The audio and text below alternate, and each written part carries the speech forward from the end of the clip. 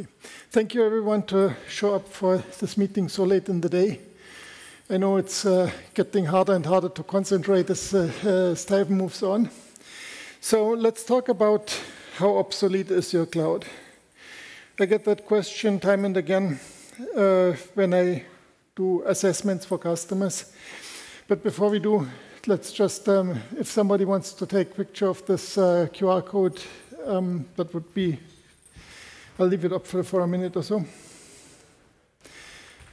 So, about myself, I'm Christian Huebner. I am principal architect at Mirantis for services. I do storage and infrastructure as my main topic, which obviously makes this talk somewhere inside the core of what I do in my day-to-day work. And I've been with Mirantis for a little bit more than 9 years. I've seen everything OpenStack. I've seen a lot of technological development.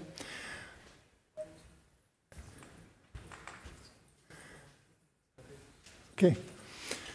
And it never really stops. So a lot of customers have built on one OpenStack platform, a next OpenStack platform. And the question that is always comes back is, should we buy some new hardware? Should we upgrade what we currently have? Should we build a hybrid middle of that? So let's have a look at that for today. So I invented a non-existing company because I do not really want to put anyone who actually exists in there. So the idea is we look at an environment that has been created about 5-6 years ago on the heyday of the Xeon E5 series and see what of the hardware is still applicable for today, what needs to be upgraded, and how you can decide what solution is best for you. So this is what a cloud back then used to look like. You have controllers, typically something relatively low power. The clouds were not really all that big. It's like 5-6 years ago. You had typically hard disks for pretty much everything, except for Ceph. We needed journal SSDs, which was always a discussion. Can we make them a little bit smaller because SSDs are so unbelievably expensive back then, of course. Then we have compute nodes with what was, for the longest time, was the most cost-efficient processor that you could buy, the 2650 V4. Some memory, again, hard disks for the boot, and a storage subsystem that uses also entirely hard disks, 2U chassis, 20 times 2 terabyte SSDs, 20 times 2 terabyte hard disks, and 4 times 240 gigabyte SSD. This was big enough for back then to run the journals on the Ceph cluster. And of course, it's all 10 gigabit Ethernet throughout, because back then faster Ethernet was really very expensive. So what do we have at workloads?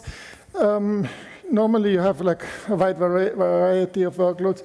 So I add up what's there and divide by the number of workloads, so I get an average workload, so we can have a basis to calculate on. So let's say we have 4 vCores, 4 gigabytes of memory, and 100 gigabytes of storage. This would be probably a mix of a lot of Linux workloads and a few Windows workloads thrown in that need a lot more storage. And let's say in our case, we also have what was fairly typical back then, no failure domains defined. So basically, everything's just one soup of compute nodes and storage nodes. And of course, after these 5 or 6 years, your cloud has filled up to almost capacity, both from a performance standpoint and capacity standpoint. So you have to look at what you can do to make this cloud drag this cloud kicking and screaming into 2022. So, first, I hear time and again, it still runs. Yes, it does. It's slow. You have typically complaints. We do not have enough IOPS. We have tried to run databases on hard disks with some journaling thrown in, and obviously the performance was not quite where we wanted it to be. So, but a lot of things have changed in the meantime. First of all, monitoring and alerting originally worked fairly okay with hard disk, but the amount of monitoring, at least the data that at least we collected, was relatively small, and it has grown significantly, and also to the point where it's simply not fast enough to write to those hard disks anymore. So first thing that you need to do is, if you were to keep your old hardware, would be to add SSDs to your control plane node, so you would be able to actually monitor the whole thing. Second thing is, system devices should be SSD. This is also something that has initially, everyone says, yeah, it boots fine from hard disk. But for the downtimes needed, and especially if you do something like an upgrade or where you have a lot of nodes that need to be rebooted, you will figure out that the performance of a hard disk is really hampering you the time that it takes for nodes to come online again. So you have longer maintenance windows. You have, and overall, it's miserable trying to get all those nodes upgraded and rebooted and everything. Next thing, of course, is that the applications that were written 5, 6, 7 years ago were less I/O hungry than the applications that you have today. You have a never-ending deluge of data rolling in, and you have to have something that you actually need to store on. And then also we have had some technical changes. One of them is one major one that probably a lot of you have already seen, is that since Ceph Luminous, we have switched from FileStore to BlueStore, which has changed the hardware requirements that were never for the Ceph cluster. One more thing, of course, as we had cloud that has no failure domains, so we have to actually rebuild it with the proper failure domain separation, or we should rebuild it with the proper failure domain separation, which is kind of problematic if you try to do that with a cloud that already exists. Especially if you do this with a Ceph cluster, you say, okay, I have a soup of Ceph nodes, and now I suddenly separate those into 3 racks, then an enormous amount of data is going to start to move. So you will eventually, it will take quite a while. And as your source disks and destination disks, in this case, if we were to keep your hard disk-based cluster, this is going to take a very long time. Just as an illustration, we had this at a customer who tried to both rebuild as one of those 20-node 2 terabyte servers and a server that was SSD-based. The SSD-based server rebuild took, I think it was about 40 minutes an hour to rebuild the OSDs that were in there.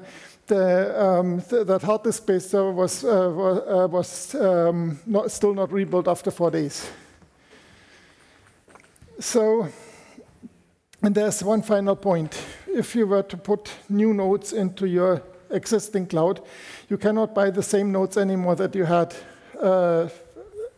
like 5 or 6 years ago, because nobody is selling nodes with these CPUs anymore. What you can obviously do, especially for compute nodes, is find something that is from a performance profile fairly similar and just stuff it in. But it is not an optimal solution.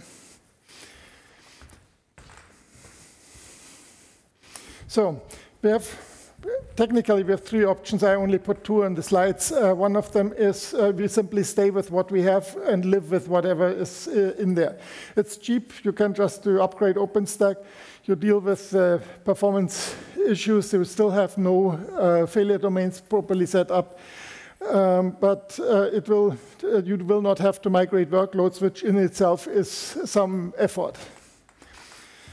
The second solution is the exact opposite of that. You buy all new environment, migrate your applications, and you can build the new cloud just as you want it. You do not have a time pressure on it because you are building a new environment while the old one is still running, and then you migrate everything bit by bit over there. Downside is it costs money. The other thing is workload migration is required. We have some customers who have workloads that can be migrated very easily because they are short-lived. But other customers have workloads that have long runners that run months or longer. So you may have to drag some data, some applications from your old cloud into the new one. You cannot just migrate by attrition. And then finally, of course, your CFO is going to tell you, hey, I bought this thing only 6 years ago. Why do you already want new hardware? But, well, that's what we're looking at. And then there's the third option, which would be to use some of the components from the old cluster and build a new cluster around it. One of the potential candidates would be to just reuse the compute nodes, pull them out, stuff SSDs into them, and rebuild them. The Ceph cluster, not so much. We'll come to that in a minute. But I would personally say this kind of combines the disadvantages of both solutions. You still have to migrate some of your, or you have to rebuild some of your environment, and it is still going to cost quite a bit of money to do this. And it potentially makes more sense to actually build something entirely new. So, time flies. What has changed? If you look at CPUs that were in the servers about, 5-6 years ago, like the 2650 that I was talking about, these were relatively old-style CPUs. Intel had no competition. They built basically what they just what they wanted, and the progress was relatively slow. If you see E5, V1, V2, V3, V4, it was always just a little bit of an incremental build. Then AMD showed up on the scene with the EPIC CPUs, and all of a sudden Intel was not so happy anymore because the performance was of the AMD CPUs was dramatically faster. What did they do? They also made their CPUs, or they pushed their CPU boundaries, and they were quite successfully actually. So if you look at Xeon Silver 4310, which is literally the bottom end of what I consider a professional, commercial grade CPU. Xeon Bronzes are not really something that I would put in a server that I run. But this is sort of the cheapest CPU that Intel sells. Is about 50% faster by benchmarking than an E5 2699 V4, which was back then a $9,000 CPU. Memory cost has also gone down quite considerably. And one of the most important changes was that 25 gigabit Ethernet is pretty much the norm these days.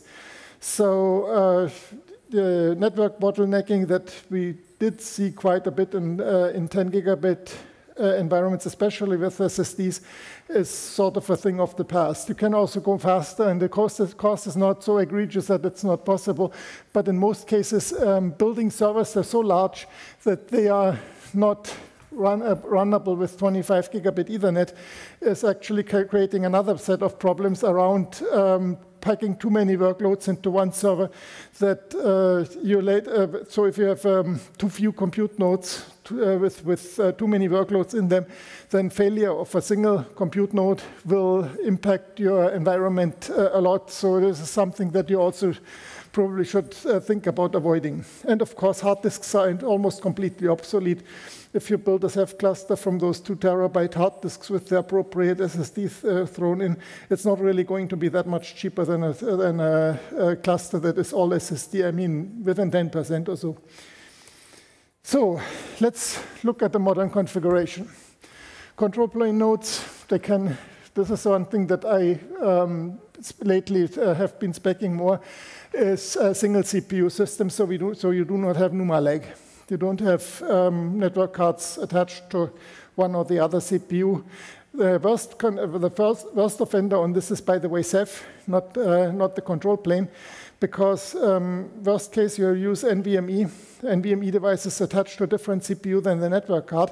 So you are basically bouncing back and forth NUMA lag, and you will see this in the latency of the system. So compute nodes, these are relatively cheap CPUs, make for cheap compute nodes. They are still, from a performance standpoint, better than what you had in your old system.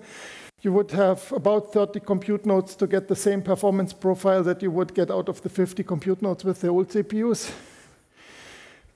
Maybe 25. One of the bottlenecks, or one of the reasons why I don't want to go much farther with the CPU is if I have to pump up the memory too much, you're getting from this more or less flat thing with 8, 16, 32 gigabyte memory modules. If you go higher to 128 gigabytes, for instance, they are considerably more expensive than the smaller memory modules are.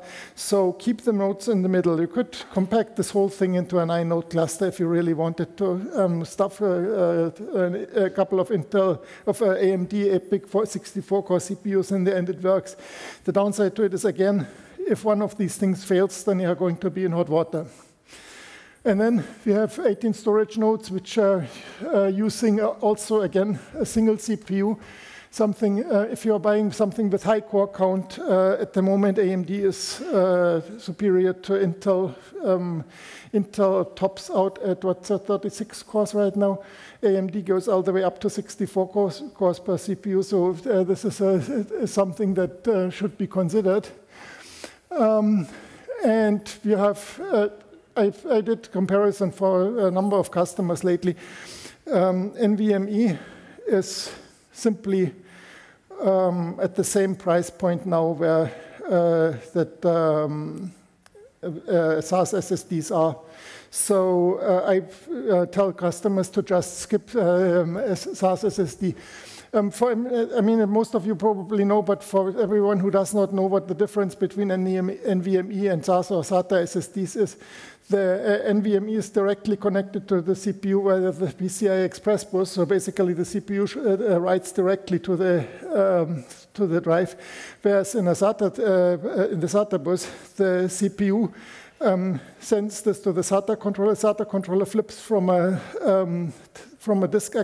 memory access protocol to a disk access protocol, pushes the data into the disk, and the disk itself flips it back, and then you do the same thing back on the way out. So the limitations of a SATA SSD, about 500 megabyte per second. Newest generation NVMe can do 5.5 gigabyte per second. So it does not really make sense to save a few percent there. You will certainly find that you can never really have too much performance for the same amount of money. So now the question is, what do we do? Do we buy? Do we not buy? If your cloud is still not fully loaded, you can try to just patch it and upgrade what you have. But in most cases at the moment, if I was to build something new, I would want something that is state-of-the-art in every respect, that is fully tested, that is fully built, and I do not want to sit there in a bunch of maintenance windows at night trying to substitute compute nodes, old compute nodes for new compute nodes, or even worse, old storage nodes for new storage nodes.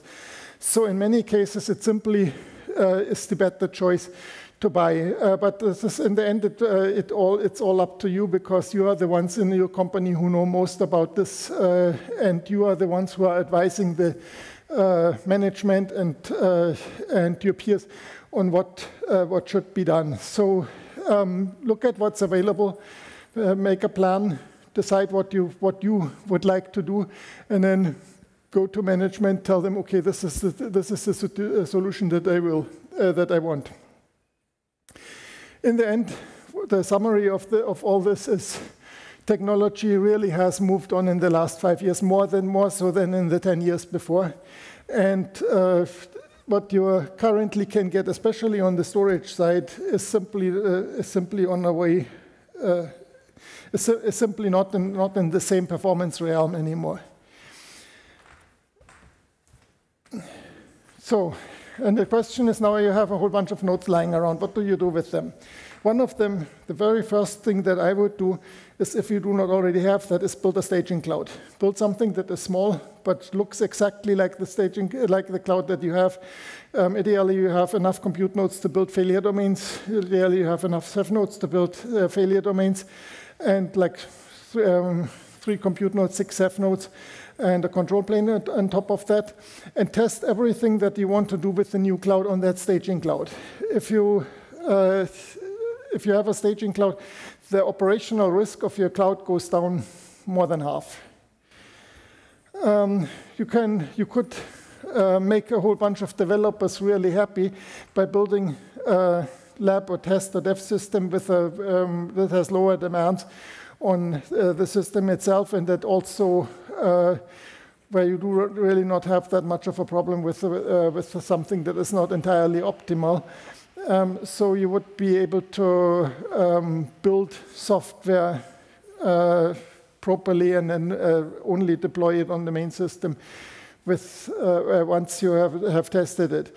If you do that with the proper CI/CD system or any kind of automated software delivery mechanism, you're also going to cut your operational risk by, let's say, half, simply because you do not, testing in production always has the risk associated with it that something goes horribly wrong, and then you are going to be the one who shows up at 3 in the morning trying to fix this thing. Finally, there's always trade-in programs. Unfortunately, servers from 5 or 6 years ago, for good reason, do not fetch a lot of money anymore, but at least they will get properly recycled. So, from my point of view, this is the end of the session. From your point of view, it's more of the beginning to think about what you are going to do on your next upgrade cycle, how you are going to ideally address the problems that you are going to face. And I hope that this session has brought you some insight into what to think about when you are building a new environment, or when you are upgrading from one OpenStack version to another, from rebuilding something old that you have. So thank you very much for coming, and I hope you have a great rest of the show.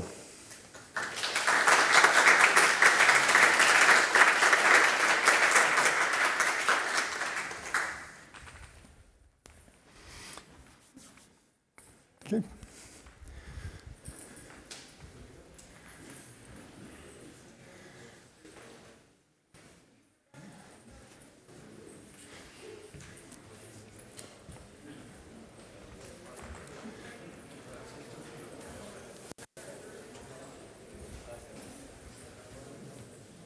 I have a question.